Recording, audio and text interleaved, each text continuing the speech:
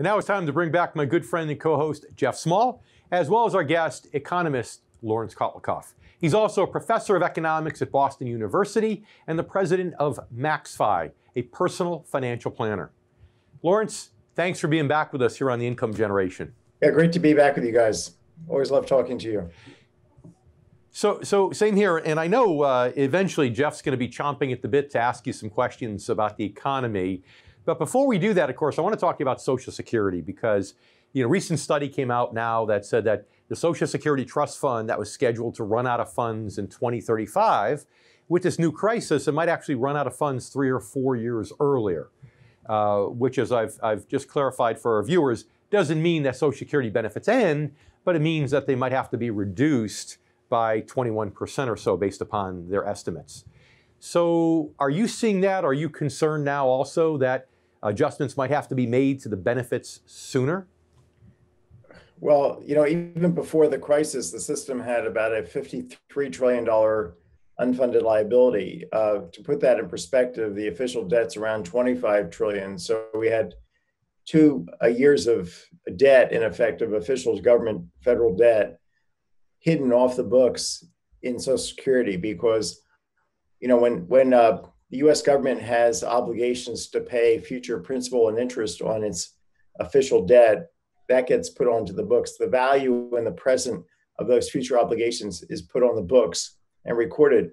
When Social Security has obligations to pay future beneficiaries, it's not put on the books. So already the system was in very deep water. It was $53 trillion short in terms of comparing the present value of all the future projected benefits with all the projected revenues. And now this is on top of that. So yeah, we did. So if people start taking benefits earlier, which we suspect could happen because it happened during the Great Recession not too long ago, that can cause them, of course, to run out sooner. But if people take benefits earlier, isn't that long-term a little better for the solvency of the trust fund, given that people are living longer lives now? It is better for the trust fund. It's worse for the person. So if you have to so I've written a couple columns at Kotlikoff that are posted at kotlikoff.net. One is saying, look, if you're unemployed and you're below full retirement age, think about taking your benefit, or if you have to take your benefit early, take it. But then if you get a job again, which hopefully you will, do 2 things. Think about retiring later and at full retirement age, suspending your retirement benefit so that it starts up again at 70 at a roughly 30% higher value than at full retirement age.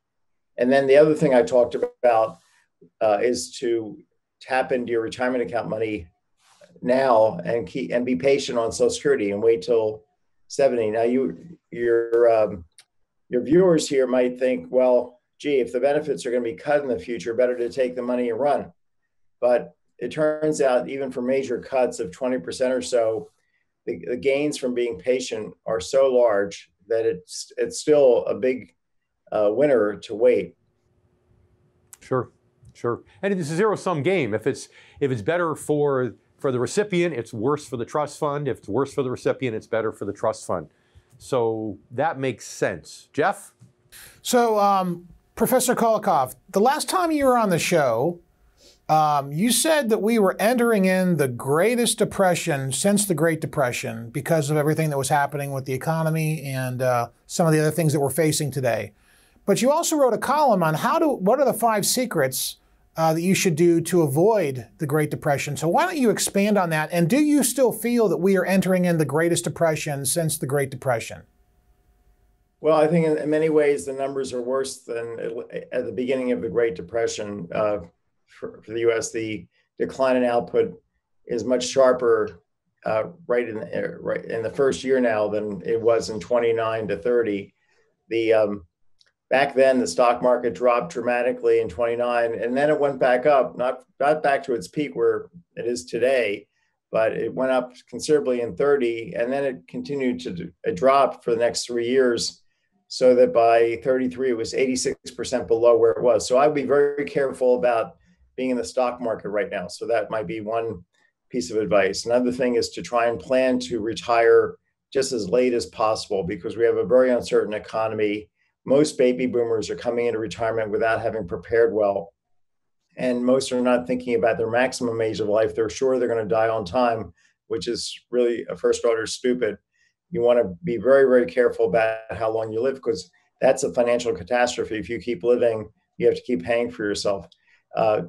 Tapping into your retirement accounts early, rather than taking your Social Security early, is a smart move, because the retirement accounts right now, according to the market, are yielding nothing on a safe basis. You can buy 30-year TIPS, 30-year inflation index, Treasury inflation protected securities are called TIPS. These are inflation protected bonds from the government.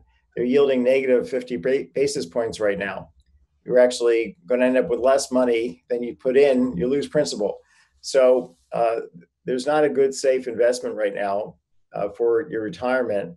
But paying, so you want to wait. But delaying Social Security, if you get 8% credits, theoretically with zero risk, that's a good investment. That's a good return. So we need to leave it there. We need to leave it there for commercial break. But we'll be right back with more words of wisdom from Dr. Kotlikoff coming up on the income generation. Just a moment. We'll be right back.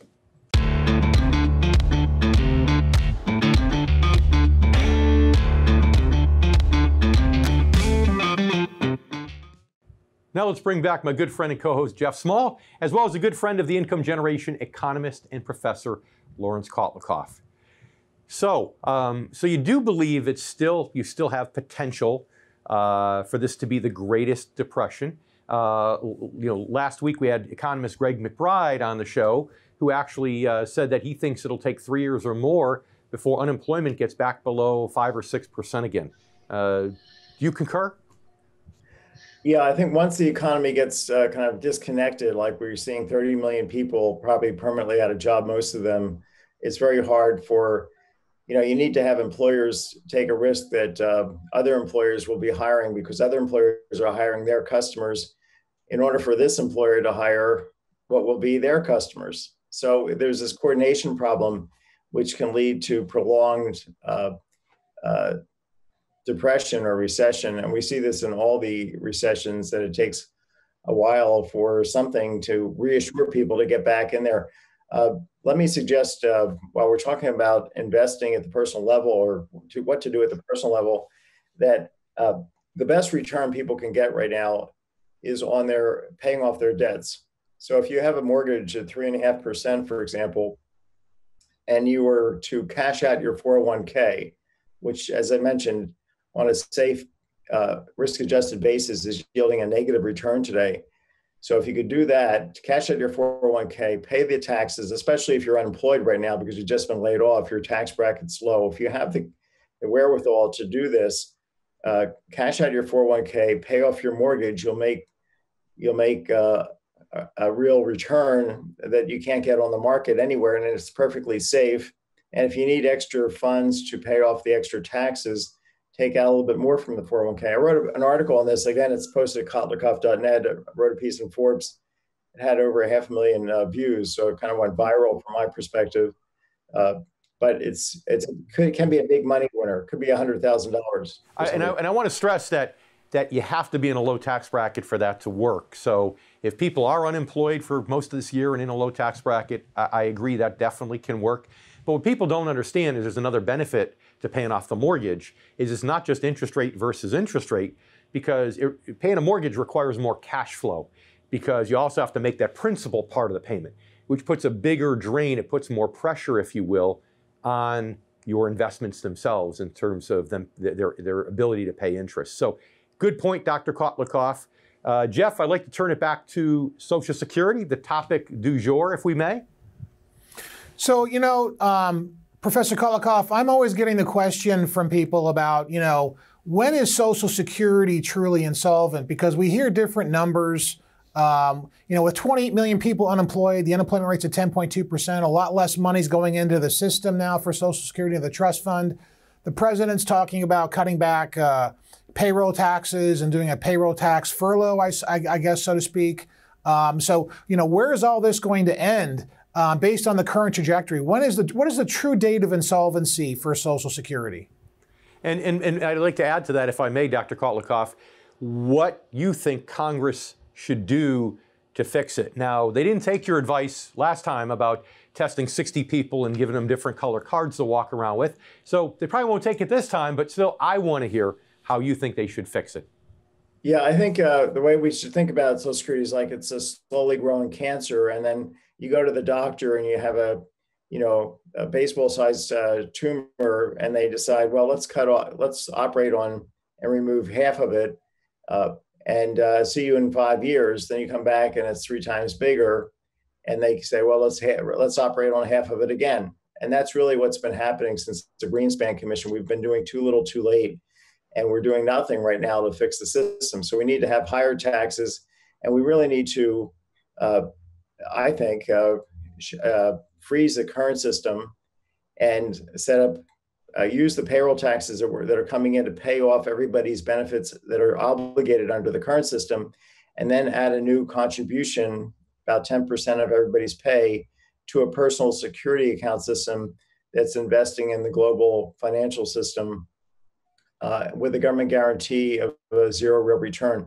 So there is a way, I think, that we can kind of spread the burden across current and future generations, but without hurting current retirees, because they're very vulnerable. I don't see anybody, Biden is not pushing that vision. He's pushing a vision of taxing people earning more than $400,000, which is a good thing, putting them back onto the payroll tax, but it's peanuts relative to the long run problem. They're looking at a measure of the insolvency of the system that they're intentionally looking at the wrong number to make their adjustments smaller.